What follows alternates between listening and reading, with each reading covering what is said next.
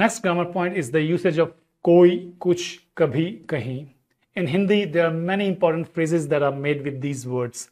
Koi means someone, kuch means something, kabhi means at some time, kahi means somewhere. The words kabhi and kahi are mainly used in plural sense. That means the common use of them is kabhi kabhi and kahi kahi.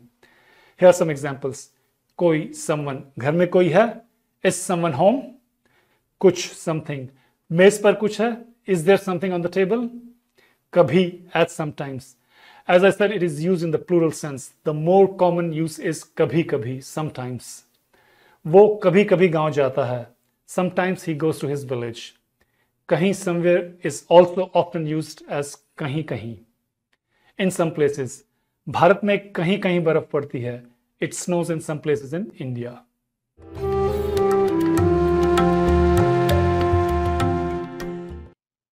If nahi is used in a same sentence with these words, it gives the meaning of no. For example, nobody, nothing, never, and nowhere. कोई नहीं means nobody. घर में कोई नहीं है. Nobody is home. कुछ नहीं is nothing. आज खाने के लिए कुछ नहीं है. There's nothing to eat today. कभी नहीं means never. वो लोगों के सामने कभी नहीं गाता. He never sings in public. कहीं नहीं is nowhere. वो लड़की इस शहर में कहीं नहीं है. The girl is nowhere in the city.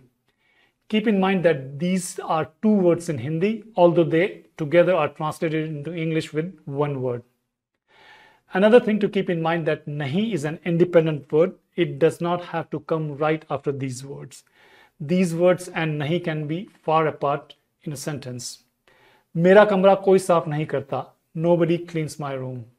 Here in between koi and nahi, there is the word साफ. वो कभी मेरी बात नहीं सुनता. He never listens to me. Here in between kabhi and nahi, there are two words, मेरी बात. And finally, one negative word is enough to negate all these words. कोई, कुछ, कभी, कहीं in a sentence. कोई यहाँ कुछ नहीं करता. Nobody does anything here. वो कभी कहीं बाहर नहीं जाता. He never goes out anywhere. In the first sentence, नहीं is negating both कुछ and कोई. कोई नहीं, no one, कुछ नहीं, nothing. In the second sentence, नहीं is negating both कभी and कहीं. कभी नहीं, never, कहीं नहीं, nowhere.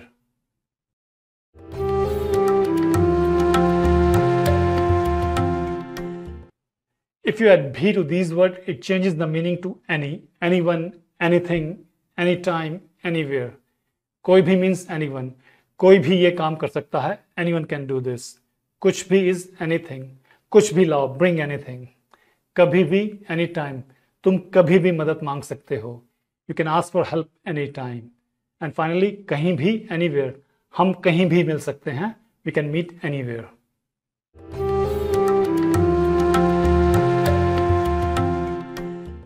If the word or is used after or before these words, it gives the meaning of else, anyone else or someone else, anything else or something else, anytime else or some other time, anywhere else or somewhere else.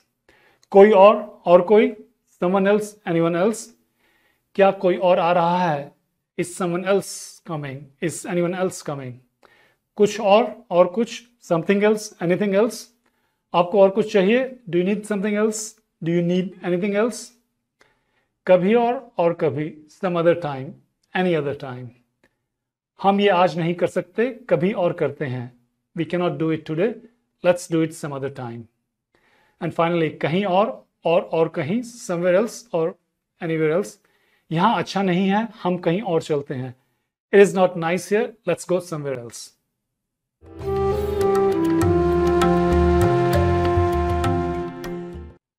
And finally, the words koi and kuch can be used as adjectives.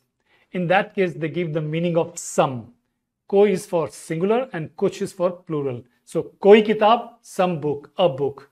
कुछ किताबें, some books. आपके पास कोई किताब है? Do you have a book? उस कमरे में कुछ किताबें हैं. There are some books in that room. कोई लड़का, some boy, a boy. कुछ लड़के, some boys. कोई लड़का बाहर है. There is a boy outside. There is some boy outside.